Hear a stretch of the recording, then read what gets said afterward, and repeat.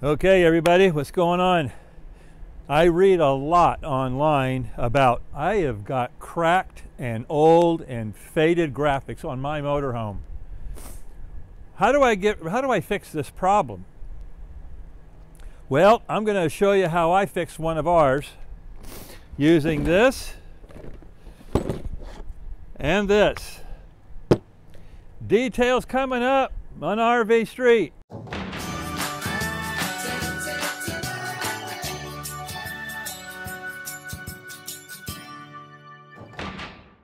Okay, let's get right to it.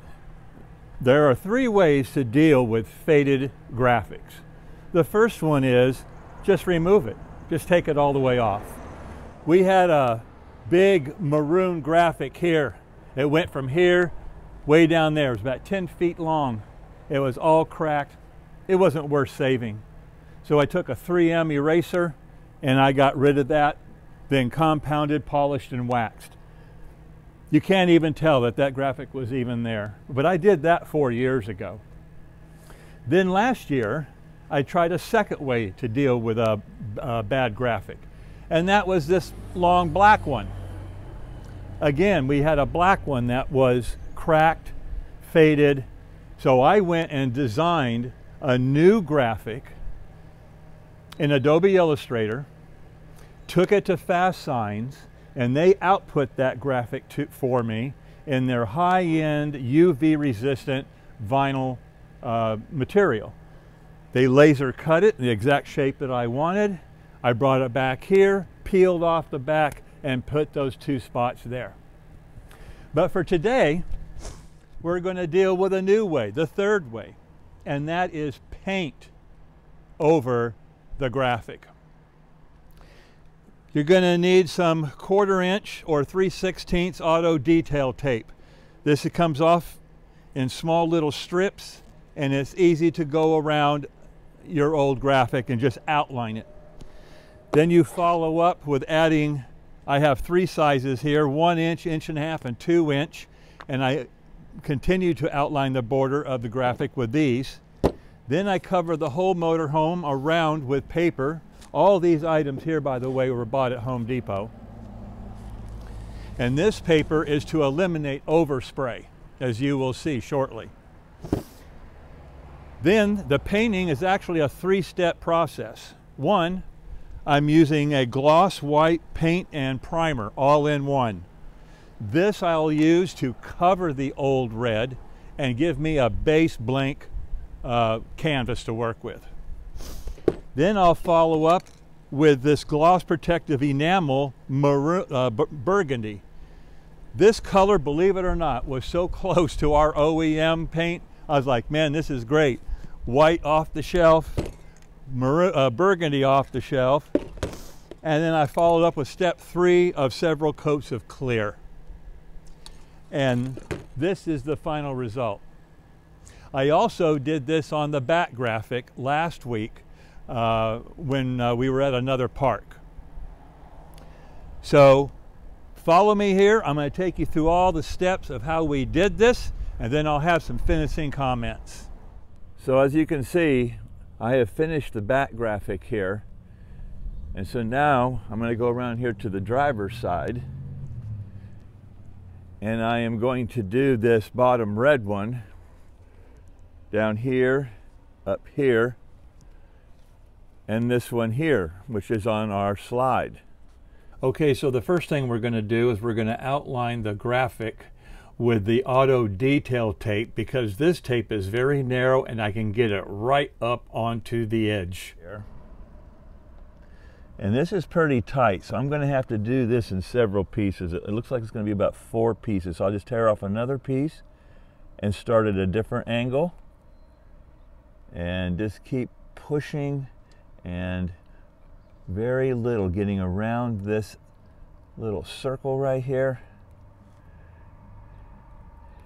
and so on and so on. But once you get off, once I got off of that radius there, you see it goes pretty quickly. So I've got here to the end, and I want to make a really sharp cut right there. So I take my razor knife, I push that in that corner, And then I take my razor knife and just cut that so I get a nice clean finish up to this other piece here. Now another thing to remember is when you're putting on this detail tape, after you've done it, you want to come all the way around with your finger and really make sure that that's tight, that it's fully adhered to the motorhome. Because if you don't, if it's not tight there, as I spray, this will become loose and you can get some spray up underneath that tape. So you want to make sure that this is good and tight. Okay, so you can see how I've finished all of the 1/4 inch detail tape to totally go around the border. Now I'm applying the blue tape because I want to make sure that I have enough up here to now put paper beyond that.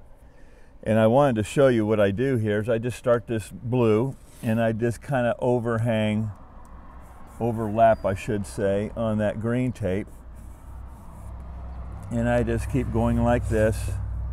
And this gives me a wider border to put my paper on and to tape off the motorhome from overspray. Okay, so there you go. I have it outlined with green tape and then another overlapped layer with blue tape. And now I'm going to go and start on this one. The next thing we're going to do is we're going to cover the rest of this with paper. We're going to go up all around here and paper off for any overspray. And then I also took my wheel cover, turned it inside out, and put it over the tire to protect the tire and the rim. So we're going to get started papering off the rest of the motorhome. Okay, so as you can see, we have papered off all around the graphic and then came up again here to the window and down to the bottom. At this park, I purposely pointed the nose of the coach to the east. That puts the passenger side to the south and this side to the north, because the wind is blowing from from south to north. So I'm doing this side in this park because I'm on the north side and there's no wind here. When I did the back, I did it when the back was to the north also. I was parked in a different orientation. So I'm accounting for the wind. And now the next step is to sand and rough it up. So there's two types of sandpaper I'm using here. I'm using a 220 and a 400. So the first thing that I want to do, and I'm just going to say this up front, I could have compounded and did all kinds of work here to get this as smooth as possible. But because of the way that back one came out, I'm not interested in getting this perfect. All I'm interested in is getting, if I run my nail across this crack, I can feel where it drags and hits that just a little bit, okay? But these aren't nearly as bad as the ones in the back. So all I'm going to do is I'm going to take this 300 and I'm just going to come in here and I'm going to get the main part of these cracks, okay? I'm going to go right over these cracks and take out that where it hits, okay? Because by the time I put several coats of primer and then color and then clear, these are going to be about 90% full. And when you look at this graphic from about 5 feet away, you're not even going to be able to tell that anything is under here. But if you get really close, you probably will see a little remnant of these cracks. But again, for me, I don't care. This doesn't need to be perfect. When I'm all done with this thing is going to look 100% better than what it does now. So I'm just going to continue sanding like this, just going over these cracks, taking that ridge out, and then when I'm through with that, I'm going to take my 400 and go a little bit finer. So I'm going to continue doing this and I'll be right back with you. Okay, so I'm continuing to sand here. We're only talking about maybe 5 minutes here, okay? I'm not trying to take that all the way down. But if you'll notice, I'm also going all the way around the outside, even where there isn't cracks. And I want to rough this up, just scuff it some. And then that way, when I come with my primer and other paint, I'm giving it a surface that it'll adhere to. Where right now, you see, this is not scuffed, this is scuffed. Paint will adhere a whole lot better to this than it will this. So I'm going over all of this in addition to the cracks. And then I'll come back and I will do this one also. All painted surfaces will be lightly sanded. The cracks a little bit more, trying to take that little ridge out of there. But I'm scuffing it here to give that new paint a better surface to adhere to. Okay, so that part's sanded. Let's wipe this off and let's see what it looks like. You see how that dust is coming off of there? So get all that dust off. You see? Fold the rag over. I'm using a wet, damp cloth here. And getting that dust off, getting them out of the cracks.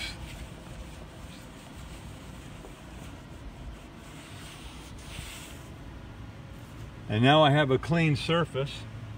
It's sanded and it's ready, this side's ready to go. One thing I wanted to point out here is that we started this at 10 o'clock this morning. It is now 20 to 1.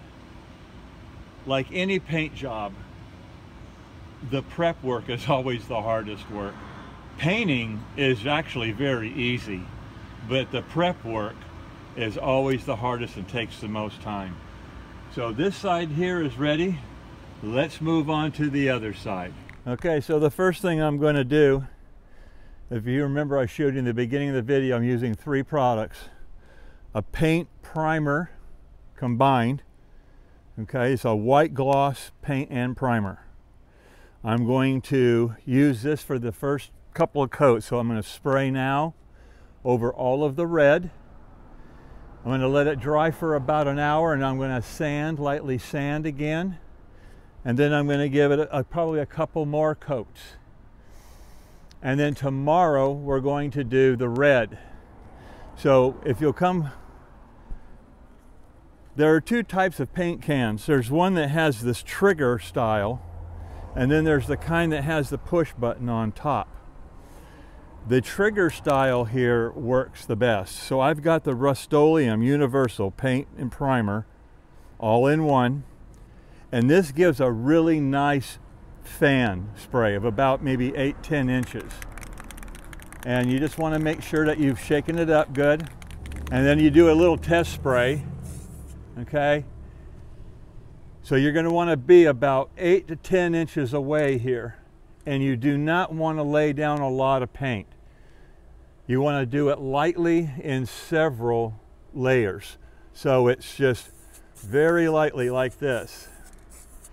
If it starts to splatter, you can turn the can upside down and clear the spray.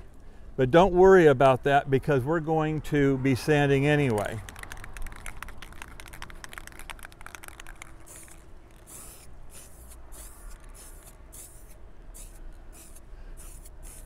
I'm doing this white for 2 reasons. Number one, I want to block out the existing red. The second thing I want to accomplish is I want to fill in the cracks. So you can see here, this kind of flaked up a little bit, but I'm not worried about it because this is all going to be sanded. So that's our very first light coat. Now we're going to come over here and do the same thing. So whenever you buy paint, the advice here is, if you think, well, that'll probably take me a can to do that, buy 2. Because if one starts spitting, you're going to need that other can as a backup. Now, I wanted to make a point here. that I bought this at Home Depot because with our coach, I was able to find this primer and paint in one will block and fill perfectly. And I was able to find a maroon color paint that was so darn close to our original. I thought, oh man, this is perfect. But some of you are going to want to have it exact. Something happened to your coach, or you have a graphic that you want to do exactly the way it used to be. You're going to have to go get that paint matched. You're going to have to take a sample to a paint store and have it matched perfectly and put it in cans, and then you can do it that way. But for me, again, I'm not looking to recreate factory here. I'm looking to get these scratches out of here and the cracking, and I just want to bring it back to almost perfect. For me, I don't need to be perfect. All right, here we go with a new can. You see how smooth that is? Look at that fan. That's a perfect fan. Let's go back over here and get this again.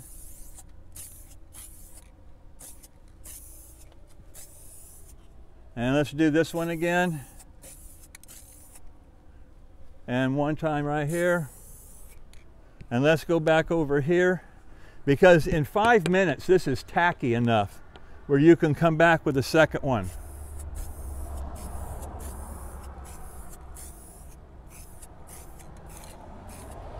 And that's it. Okay, well, it's day 2, 9:15 in the morning, and you can see this white base coat here really came out nice. And so now I'm going to take this 400 sandpaper, very fine, and I'm just going to gently just take off that fresh paint roughness. I don't really know how to explain it, but you know when you spray a surface, after it dries, it's just slightly rough. So what I'm trying to do now is just take that little roughness off very lightly. And look at all those cracks, man. They all filled in almost 100%. I'd say about 90%. I'm really happy with that. Okay, so after we sanded with that 400, we take a damp cloth and wipe off all that small amount of dust. Now, if you remember, I told you earlier to try to get the paint cans with the trigger on the front. But this color, which is Rust-Oleum Gloss Maroon, Burgundy, it's incredibly how close it matches the factory graphic color. But it didn't come with a trigger. It came with a button type applicator. And I really didn't like that. I was like, oh man, but I had no choice. So I went ahead and bought 2 cans of this in case, you know, this one starts to spit and spatter too. But I was kind of surprised. As long as I stayed back, you know, 10, 12 inches, it gave a good fan. So you see when you get close, you see how narrow it is. But if you come back a little bit, it spreads it open. So that's how you have to use this. So let's go ahead and put on our first coat of color very lightly, just like we did in the beginning with the white.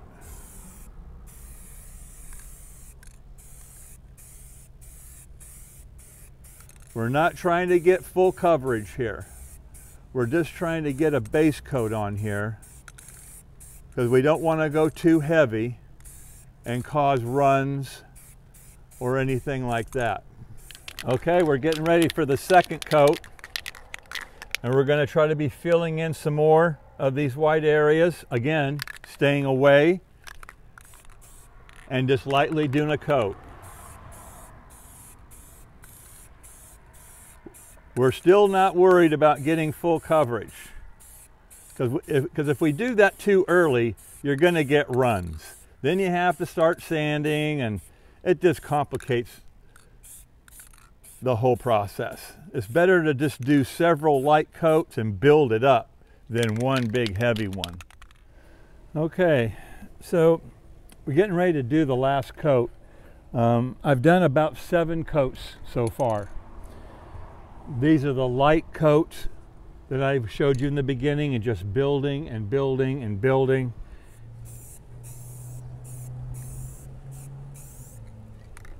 And there you have it. And now we'll just wait until tomorrow to put on the clear. Okay, so after all of the burgundy coats that I laid on here, somehow I thought we had shot how I put on all the clear, and then as I got in to do editing, there was no such footage. I have no idea what happened, but it was the same process, okay? I did the base coat white, several layers. I did the maroon, the burgundy color, several layers. And now I came back with the Rust-Oleum Universal Clear. Same exact process. Light coats, building it up, and it was a total of about 7 or 8 coats of that. Let it cure overnight, and then we went in and started taking off the tape and the paper. And to give you guys some context, we are in the park here across the street, and you can see the coach right there. So what we did is we backed up into our site so that the driver's side is to the north. The wind is coming out of the south. So I'm backed up here to the fence. The roadway is right there, but this side here is all protected from the wind. Okay, well, it is Thursday morning. This is the 4th day and the final day. And as you can see, I've taken off all the paper, or most of the paper, and it sat here all night and has cured, and the paint now is nice and dry. We're going to go ahead and take off the fine part of the tape that gets really close to the newly painted area.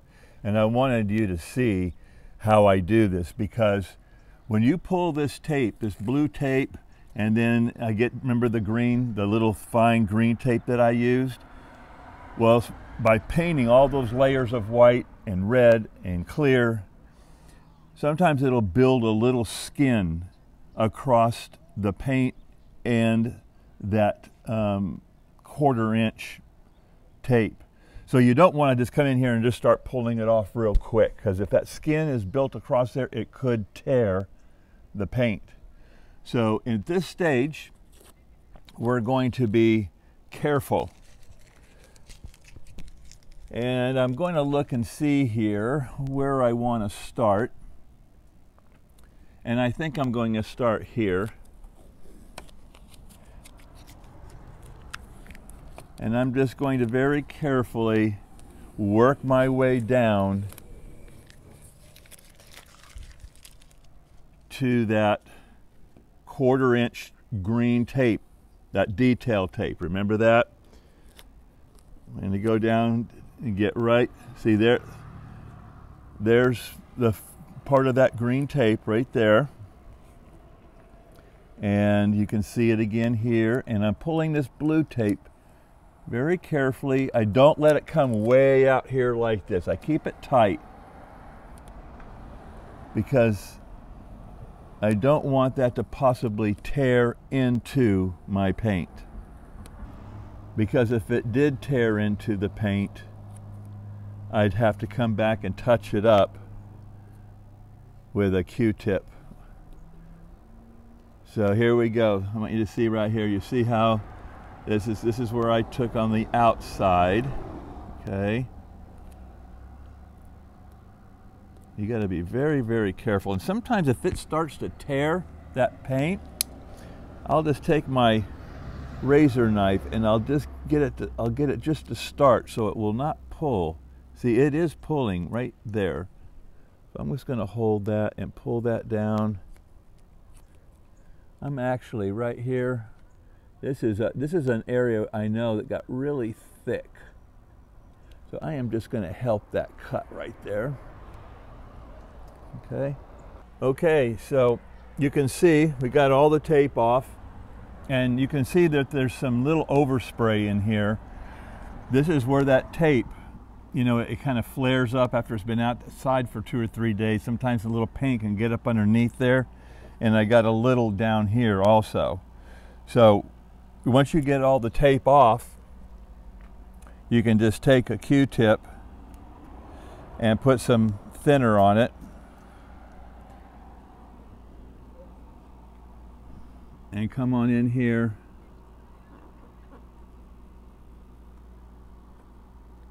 and just do some cleanup, and this will eventually get it off. You can see this all cleaned up really nice up in there. So is this whole painting graphic perfect? No, but boy, it sure is a whole lot better than it was. Now we're going to move on over to here. Once I've done all of the coats of the clear over the paint and removed all the paper, all the tape and all that, I follow up with 2 coats of RejeX. I have replaced waxing our coach with this product, RejeX. This product is way better than wax. It is easier to put on, easier to put off, or to take off, I should say. But 2 coats of this blocks 100% of all UV rays. Protecting these graphics on a motorhome is really the most important thing. That's why these went south in the first place. The previous owner that we bought the coach from did not wax this like he should have, and those graphics went south in about 3 years. That's not going to happen this time. Not the way I take care of this coach and using this. So that's it, guys. This was one of my top priorities when we came down to RGV this winter, was to knock out this graphic and the one on the back. I did this one in one park where we currently are. I did the back graphic in the previous campground that we were in. Each one took me a total of 3.5 to 4 days to do. 1 day to tape off and prime, 1 day for color, 1 day for the gloss finish coat, and then a half a day, maybe a little more, to take all the paper off and do the final cleanup. I hope this how-to video on how to fix your faded and cracked graphics will help you. In the meantime, this is RV Street. Stick around.